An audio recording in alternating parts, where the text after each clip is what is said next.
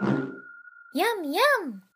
Floyd here with a quick look at modeling a spray can in Plasticity. Start by creating a simple profile curve. For this example, I'll use the line tool.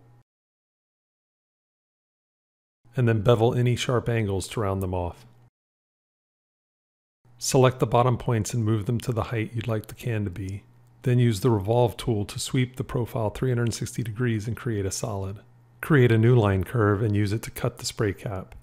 Then delete the smaller solid. Create a cylinder and move it into place. Select the main solid, followed by the cylinder, and press Q for Boolean and T for Keep Tools. Then offset the cylinder face to inset it into the new hole. Add fillets to all the edges. Select the main body face and press Shift D to create a new sheet from it. Use the Thicken Sheet tool to create a solid. Press M to adjust the material attributes, and you're all set. Oh, look at the time.